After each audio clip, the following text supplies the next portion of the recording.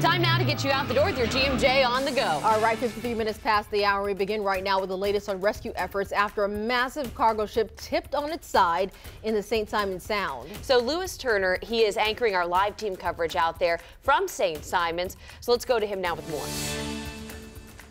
I like that you emphasize the fact this is a rescue effort right now. Yeah, Lou Turner here on the banks of the St. Simons Sound. This is right by the pier, but look, now the sun's up, you can get a really good look. Rescue is being underscored now. 4 people remain. 20 have been rescued right at 2 a.m.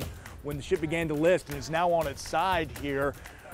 But 4 remain on the inside, and the Coast Guard from overnight says they believe they could be alive, considering they've been communicating through tapping through the metal hull. That's very encouraging news. Rescue efforts will continue this morning. They had a fire yesterday that paused operation, and plus it's so unsettled considering just how fast the tide moves and the current is right here in the Sound. Now, port operations all closed, and that's going to have a big impact on everyone who works here and around the Glenn County area. Lana Harris with more on that now. Good morning, I'm Anna Harris here at the Port of Brunswick, where the cargo ship that's capsized is causing wide-ranging economic impacts, both small scale and large scale. So there it is, still out in the water this morning.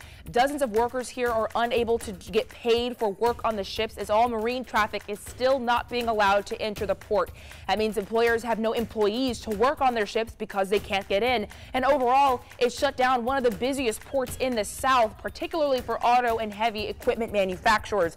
And we're told the port will not be reopened until Coast Guard officials give the okay after rescue efforts have been completed. Here near the Port of Brunswick, I'm Anna Harris, First Coast News on your side. Thank you, Lonnie. Yeah, a ship operated by Hyundai Glovis. They have some 55 ships. The one behind me weighs some 71,000 tons and had 4,200 vehicles on it on its way out from Brunswick to Baltimore. Rescue operations will continue this morning. We'll continue to track, and as soon as we know something, we'll put it right there on firstcoastnews.com as well as the app, so get that handy. In the meantime, I'm Lewis Turner, First Coast News on your side. 55 minutes now past the hour. First Baptist Church, a mainstay in downtown Jacksonville for nearly 2 centuries, will be downsizing its sprawling campus. Members decided yesterday to borrow $30 million to shrink from a 10-block campus down to 1 over the next 2 years. Church leaders say the cost of maintaining all of its buildings was simply getting out of hand. Let's get a last check of your forecast now with your storm expert meteorologist Mike Crangley. Let's do it. In fact, our big Monday motivation, well, we've got some relief this week. We've got some cooler weather by tomorrow. We take a look at the needed rain by late week. Today, though, it's about the heat wave hitting day 5. And as we take a look at the big picture, notice that ridge of high pressure. The big heat dome will break, but today we're getting ready for that record heat. 97 Jacksonville, 100 on the west side. 7-day forecast. Let's show you that relief. Here it comes by especially late week. There's highs only in the mid to upper 80s, with our rain chances increasing Thursday and Friday.